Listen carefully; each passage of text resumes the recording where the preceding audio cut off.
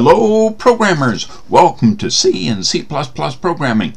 This discussion covers precedence and associativity of operators in C and C++. Most, but not all of these operators will be covered in the class. It is very important to understand how the compilers process an expression like this one inside an if statement. If, open parentheses, x plus 3 is greater than or equal to y times 2 minus 5, close parentheses. We need to know what parts of the expression get evaluated first. Let's start out with a definition of operator and operand. Operators are like verbs indicating that some type of action is going to be performed. Operands are like nouns that identify a piece of data or object in object-oriented programming. The two operators in the expression x equal y plus 7 semicolon are the assignment operator equal sign and the addition operator plus. The operands are x, y, and the number 7. A single character is used for most operators, but some have two or more characters, such as greater than or equal, plus plus, colon colon, new, new. In cases like these, you can't break up the operator with spaces in between the characters. Even though I already had been programming for many years before learning the C language, there were just too many things to remember, including the many different levels of precedence.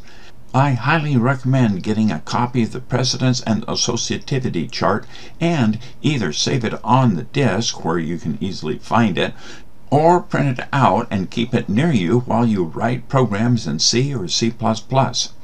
I copied this chart from Wikipedia and reformatted it to one page. My updated version can be obtained at program-info.net/C++/precedence.pdf. Don't try to memorize this chart. You will become familiar with the list as you use the different operators in your program. At this point in time, all you need to know is that the math operators multiply, divide, and mod occur before plus and minus. When more than one operator is shown at the same level, they are evaluated in the order shown in the last column in the table, usually from left to right. When we cover the comparison operators, then the less than or equal, greater than or equal, fall below the math operators, and the equal and the not equal fall below them. One thing to note is that C++ has redefined the C language bit shift operators, less than, and greater, to mean extraction and insertion for C in and C out, and that they have higher priority than the comparison and logical operators. This is just something that you may need to keep in the back of your mind if you decide to get fancy with C in and C out. The last column shows the associativity of the operators being either left to right or right to left for the order in which side of the operator gets evaluated first. For example, assume that the variable x has already been declared. Then x equal 5 semicolon has only the assignment operator equal sign that is executed from right to left. Anything that needs to be done on the right side of the assignment operator equal sign is done first before the result is stored into the variable x. Here is another example. X equal 2 times 3 plus 4 times 5 semicolon. That computes multiplication and division before addition and subtraction. The multiplication operators star are at level 5 and occur before the addition operator plus, which is at level 6. Therefore, the expression is evaluated as 6 plus 20, which becomes 26. All of this is computed before the assignment operator equals at level 16, which takes the value 26 from the right side of the equal sign and stores it into the variable x. Although parentheses on the chart show that they are used for function calls, they can also be used to change the order of operation and are used as part of if and while statements. They can also be used to make an expression easier to read and understand. The parentheses here are not needed, but if they make the expression easier to understand for the next reader of the program, then put them in. X equal, open parentheses, 2 times 3, close parentheses, plus 4 times 5, close parentheses. Some operators can have a different meaning depending on how they are used in the program. I see two versions of the auto increment, plus plus, and auto decrement, minus minus. They are covered in a different presentation. The ampersand can mean either address of or bitwise and. These are covered much later in the class.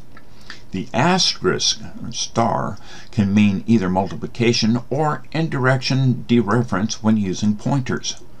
Pointers are covered much later in the class. The plus and minus are binary operators if they occur as part of a math expression such as x equal a plus b minus 7. They are called binary operators when they have a variable or literal on both sides of the operator. The plus and minus are unary operators if they occur by themselves directly after another operator, such as x equal minus 5, semicolon. Many languages use the caret, or up arrow, operator for exponents. However, C, C++, and several other languages use the caret as the bitwise exclusive OR operator. C and C++ do not have an operator for exponents, but they can use the exp open parentheses x comma y close parentheses math function to compute x to the power of y. I am never amazed anymore when I learn something new. They snuck a new operator on me called the three-way compare. It looks like a TIE fighter, less than, equal, greater than, from the Star Wars movies. I'm not sure which language it occurred in first, but it is available in Perl, PHP, Ruby, Kotlin, and others. I suspect it made its way into C++ because someone tried to say that C++ was not a modern language because it didn't have the spaceship operator. So, here it is. Maybe I will use it someday because it looks cool.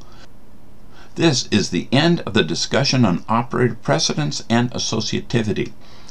Probably the most important part of this discussion is the recommendation that you get a copy of the chart and have it available when you program. Whatever you do, don't worry about trying to memorize the chart. The more you program, the relationships of these operators will slowly sink into your brain without you realizing it happened. Bye for now. I'll see you around the galaxy.